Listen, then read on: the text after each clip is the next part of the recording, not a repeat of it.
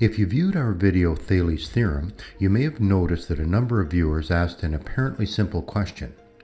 They asked, how do I know that the sum of the interior angles of a triangle totals 180 degrees? It turns out this question does not have a simple answer. In researching this, I discovered something profound about the nature of mathematical knowledge and the role this question played in describing the universe. Here's an accepted proof of the 180-degree question. First appearing in ancient Greece, this has been with us for over 2,000 years. We will invoke Euclid in this proof. Euclid stated 5 basic postulates that are the basis of his geometry.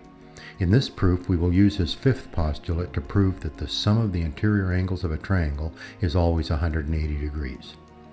The proof goes like this. Draw a triangle with vertices A, B, and C. The associated angles we will label as angles A, B, and C.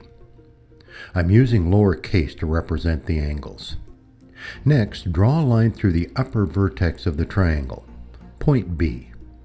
Make this line parallel to the line AC. According to Euclid's 5th postulate, angle C is equal to this angle formed by the parallel line. This angle also has the value C. These two equal angles are called alternate angles. You may be familiar with a drawing like this. 2 parallel lines with a third line crossing them. These are the alternate angles. According to Euclid, they are equal. This fact derives from his 5th postulate. Back to our drawing, we see an equivalent configuration with the other side of the triangle. Angle A is equal to its alternate angle, this one. So this angle created by the upper parallel line is equal to angle A. The proof is in front of us.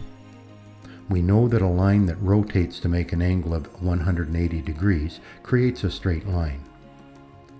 Looking at the top of our drawing, we can see that angle A plus angle B plus angle C equals 180 degrees. A plus B plus C equals 180 degrees. Unfortunately, this elegant proof is imperfect. It requires using Euclid's 5th postulate, the ancient assertion that alternate angles in a parallel construction are equal.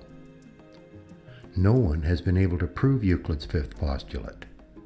He seems to have gotten it right, it works, but it remains unproven. For thousands of years, brilliant minds have labored trying to resolve this. Books have been written on this topic, but the fact remains that our proof and others of the 180-degree question are based on an assumption that cannot be proven. I believe that this reveals something about the nature of knowledge. Perhaps the best we can do when it comes to the foundations of our logical processes is to accept some things as being true and build from there. If these first principles are flawed, the flaws will be revealed with time. And a flaw has been revealed in Euclid's math. His geometry struggles to describe the universe. Triangles change when mapped onto a non-Euclidean curved space. No longer is the sum of the internal angles 180 degrees.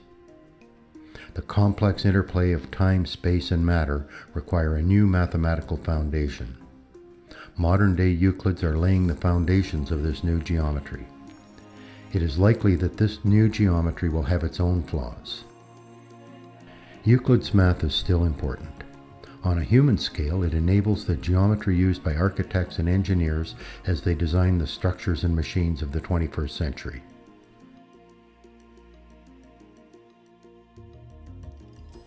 For more science and technology videos, visit our website, hylaroad.com. Follow the videos link.